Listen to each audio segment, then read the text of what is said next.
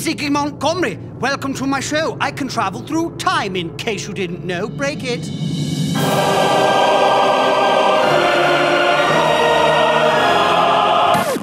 Up and away as we travel 3/4 of a century to the land of the free to meet a fly girl who, even though she has her head in the clouds, she's soared to great heights. Welcome to the show, my dear guest. Hello.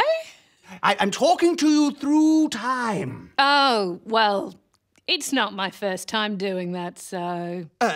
Say what? I'm not contained by the normal physics of the universe. Right. Like now or ever. That's how I've achieved all my great deeds. Let's get specific about your deeds. Okay. You were the first woman to fly solo across the Atlantic Ocean. That's right. When I was a little girl, my daddy said, "You will never fly." And I was like, "We'll see about that." And I said to him, I mean, that's when I first started saying, "The normal rules of time and space don't apply to me, Dad." And then, you know, I grow up and got my pilot's license. Oh, great. So you did fly in an aeroplane? Oh, no, I've tried all sorts of...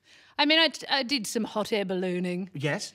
I did some... I did some just swinging on vines. Oh, right. How far did you get? Just from one tree to another tree. Baby steps. No, well, yeah, that was a warm-up, wasn't it? It was just to make sure that I wasn't afraid of heights. Anyway, yeah, I'm pretty fond of my aeroplane. That's what I usually fly in. You sound confused, but yes, that is absolutely true. Yes, you do. Now, back in the day when you're from, there's no in-flight entertainment or, you know, you can't get your iPad out and start watching movies. No. How do you keep yourself entertained on those long-haul flights?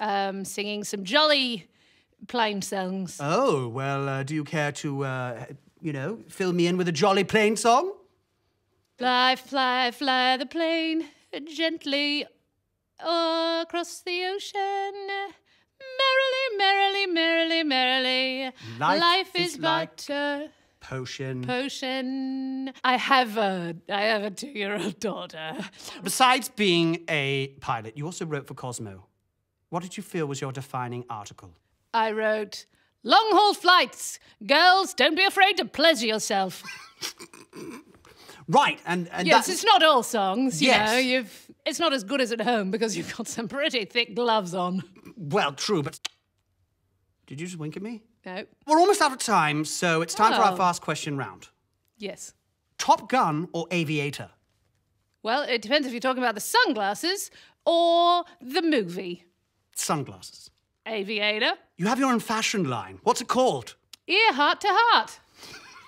You once said, "I want to do it because I want to do it."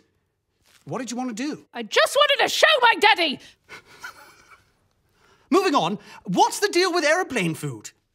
Well, I like to pack curried egg sandwiches, but I tell you what, they're only good for the first 8 hours, aren't they?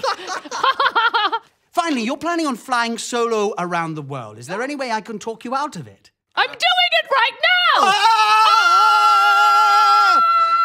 It's been a high time having you on the show. Sorry, that's a bit of curried egg.